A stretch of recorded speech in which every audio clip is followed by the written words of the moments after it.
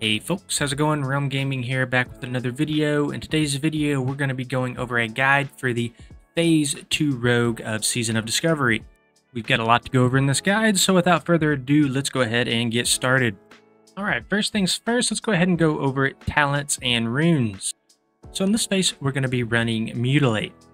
So as you can see here, Mutilate will go on our hand slot, and one thing that's interesting about this one is if you read the bottom of Mutilate here, it benefits from all talents and effects that trigger from or modify backstab. So with that being said, let's go ahead and take a look at our talent tree really quick and look at what talents will modify backstab. So the first one's going to be on our sub tree here, Opportunity. So increases the damage dealt when striking from behind with your backstab, garrote, or ambush abilities by 20%. So when you're mutilating your target, you want to make sure that you are behind your target at all times. Now we also have lethality here, and if you see kind of in the middle there, there's backstab, and it will increase the damage of your backstab by 18% since we're putting only 3 points into this. So once again, that damage will also be reflected in your Mutilate. And then one final thing here is we also run Cold Blood, because when activated, it will increase the critical strike chance of your Mutilate by 100%. So as you can see here, pretty much everything is going to revolve around this Mutilate rune. Now, we will also be running a Deadly Brew on our chest rune.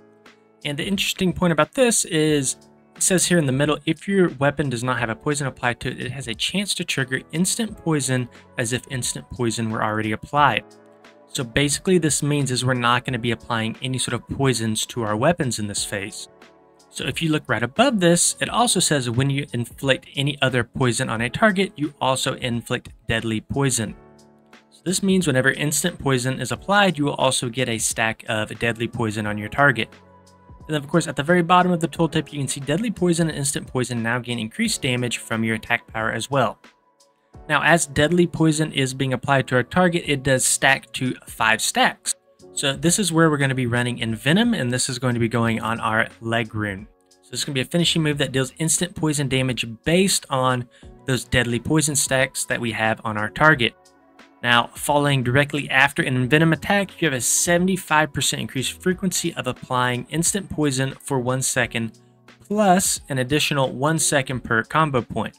So this means we would get 5 seconds at max stacks, getting the 75% increased frequency of applying instant poisons. Now, in our waist rune, we're going to also be running Shadow Step. This is going to let you basically teleport right behind your enemy. And again, this is going to be really good because our Mutilate scales with backstab and being behind the target. Then finally, in our feet rune, we're going to be going Master of Subtlety. Attacks made while stealth for 6 seconds after breaking stealth cause an additional 10 damage. So just a nice damage buff there. Now, just looking at the rest of our talents here, 5 points in improved poisons, so increases the chance to apply poisons to your target by 10%. Also taking 5 points into a Vile Poison, so increases your damage dealt by your poisons by 20%, and gives your poisons an additional 40% chance to resist dispel effects.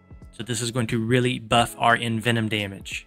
We're also taking Relentless Strikes, so your finishing moves have a 20% chance per combo point to restore 25 energy. We're also taking Ruthlessness, gives your finishing moves a 60% chance to add a combo point to your target. We are, of course, taking Malice here for that 5% increased critical strike chance. And then finally, we are taking Improved Slice and Dice for that 45% increased duration.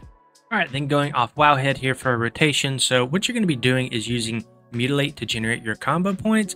And then we're going to be putting those combo points into both Slice and Dice and Envenom. So at 4 to 5 combo points, you're going to be using Slice and Dice. At 4 points, you get 18 seconds, and at 5 points, you get 21 seconds. Those will both, of course, be increased by 45% due to our talents. And then while Slice and Dice is up, we will be using the rest of our combo points on Envenom. Now, you only want to be using Envenom at 5 combo points. You never want to use it at 4. This, of course, is because at 5 stacks, we're going to be getting that extra second to apply instant poison at a 75% increased frequency. Then finally here, let's talk about stat priority. So we're going to be going attack power as our #1 stat priority over agility, then critical strike chance, hit chance at number 4, strength at 5, and stamina at 6. And then one thing on the hit cap there that it might not have mentioned, you want to be getting to 6% hit cap. All right, now let's go ahead and get into gear. I will first go over the weapons since that's probably the most interesting part of all this, and then we will get into the other items. So on this build, we are going to be running daggers, and you can see here on the x-axis, we have your main hand. On the y-axis here, we have our offhand. So one of the things that's very interesting is we are going to be running a green item in our offhand here. I kind of scroll up so you can see that better. And the reason we're running these green items here is due to the speed. So a faster offhand just simply means more opportunities to apply more poisons. So as you can see here, it's a pretty tight race between all these different combinations of daggers, right?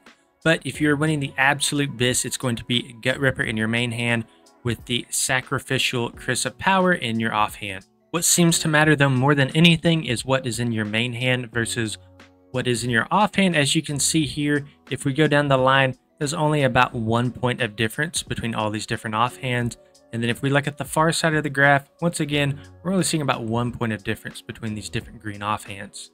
And if we look on the x-axis here, we're seeing about 8 points of difference based on the dagger that's in your main hand from the highest to the lowest option. And then a couple final things to note here, we'll be putting +3 melee damage on each weapon. And then on your main hand, make sure that you're not putting any sort of like sharpening stone buff on it if you do have a druid or a shaman for Wind Fury, because you cannot have both at the same time. So you always prioritize, of course, Wind Fury or Wild Strikes on your main hand over any sort of sharpening stone that you can put on it. All right, then everything else here I've pretty much cross-referenced with Zakify, so everything here should be up to date. I know I had a couple pieces off in some of my previous guides just because I was going directly off this EP score, which is not 100% accurate, mainly due to the fact that it doesn't take into account for set bonuses. So as we go through this guide, you'll see this EP score. It's pretty accurate, but it's not exact. It doesn't take absolutely everything into account. So you will see that we will have a couple of items on here. I think maybe one is the waist here, that you can see the EP score is lower than this gold wrap, but in reality, it is actually Bis for us. All right, now going into our Bis headpiece here, we have the Neuralinked cowl coming from Leatherworking. You can see here that it's going to give us 14 agility, 14 stamina. It does have an on-use effect, which is pretty solid. And also when you use the effect, it will give you a buff to increase your melee and range attack speed by 20% for 10 seconds. That is on a 10-minute cooldown. A few other decent buffs is the 1% hit and then the +3 weapon damage. The other two options here are going to be from BFD, and if you did miss that in phase 1, I'm not necessarily sure if it's worth going back and farming these two just for that. So I'd probably recommend going down to Tailoring or the Searing Gorge and picking up one of these two items here. So if you do go for the White Bandit mask, that's going to be 11 agility and 11 strength, and this one will come from Tailoring. And then if you do pick up this item here from Searing Gorge, this will give us 16 agility and 10 stamina.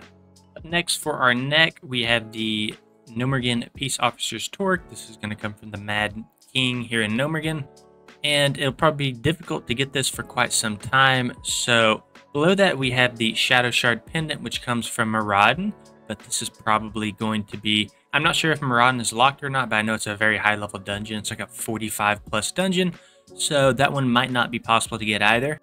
So outside of these two, I'd say your next best option is going to be the Sentinel's Medallion, and this is going to come from Honored with the Silverwing Sentinels. Up next in our shoulders, we do have a failed flying experiment coming from a quest, so I would just highly recommend to get those pretty much over anything here. It's going to be quite a bit better than these force trackers, which are a world drop, which you would have to pay. It looks like 55 gold is the going price for that. So I just absolutely recommend to pick up these shoulders. They're going to be the easiest thing that you can pick up on this list by far. So just go do the quest, pick these up, and you're good to go. All right, then for our cape here, we have the Dark Hooded Cape and the Prototype Parachute Cloak. This is going to be a 7% drop rate from Namard the Slayer in Arathi Highlands. That's going to give us 10 agility, 4 strength. And then this prototype is going to come from Nomer. It's going to give us 12 agility and 4 stamina. You can see here looking at the drop rates, both of these are going to be pretty difficult to get. So I'd recommend probably getting this Blood Drenched Cape here. It's going to give us that 1% critical strike, and that's going to come from Stranglethorn Veil. If you don't like any of these options here and you just want to fork over the gold, probably your best option is going to be the Hawkeye's Cloak here with 7 agility, 3 strength. All right, then for our chest here, we have the insulated chest guards. So once again, like we were talking about earlier, it's going to put this in the number 3 slot because I don't think it's taking into account the set bonus in any sort of way. But this is actually going to be our Bis with 17 strength, 13 agility, and then the 2 set for that 1% critical strike. Side of that, let's go back to the top of the list. So we have this RFD drop, the Quillword Harness, super low drop rate, 19 agility. I don't recommend farming for that at all. So the next best option I'd say is the Blazewind Breastplate here, coming from Badlands, the Tremors of Earth quest line for 23 agility and 3 strength. Sorry, you can kind of see a little bit better there. All right, then we have the Forest Stalker's Bracers, which are going to be Bist in our wrist slot. And then right below that, we do have the Ornate Dark Iron Bangles here, which are going to give us that 1% hit. So both of these options here are going to be kind of difficult to get, right? Because you gotta get Exalted and then a 13% drop rate from Nomer. But I would really recommend to farm out Warsong Outriders here, because this is what's really going to make you stand out from the pack, is if you do have these bracers here, because you can see the giant power gap between the 1 and 2 slot. So any rogue that has these bracers are going to get a pretty decent bump on their damage versus ones that don't.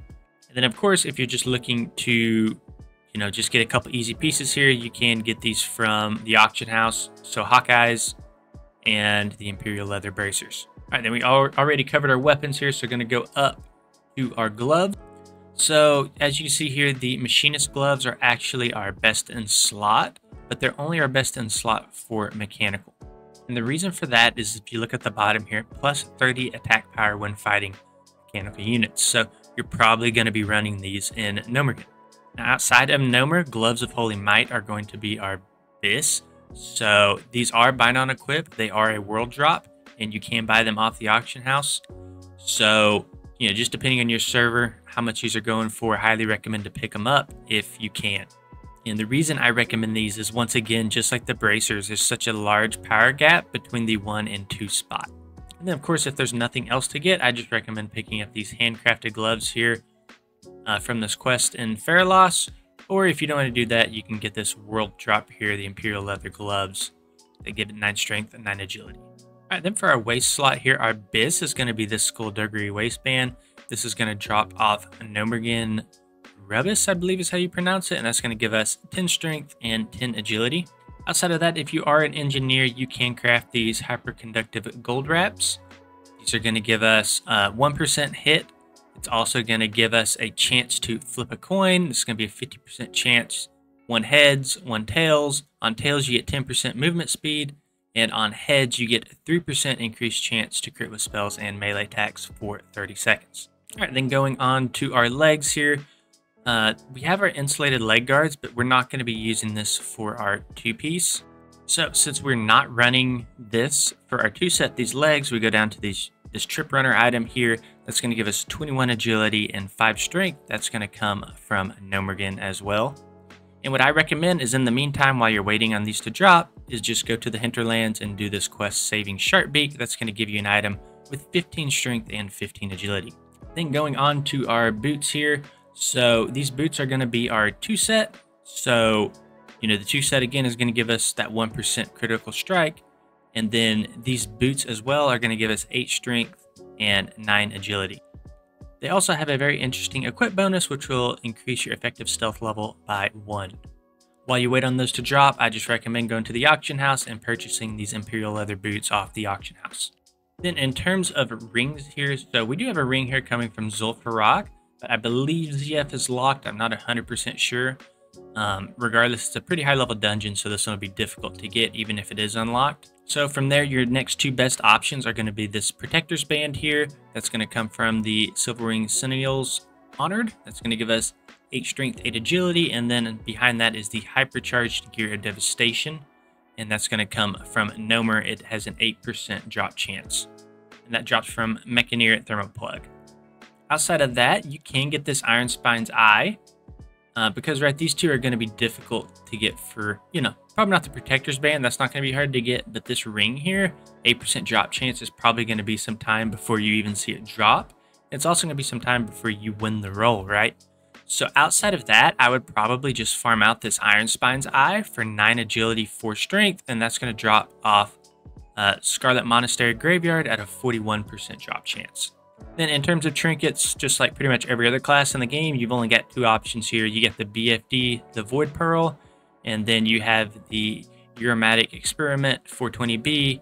That's going to come from Thermoplug as well for a 24% drop chance.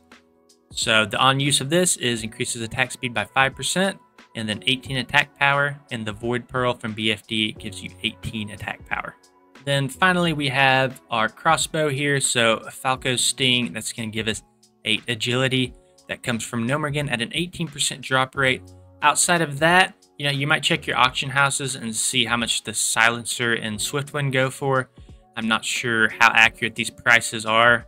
One's going to give attack power, one's going to give agility.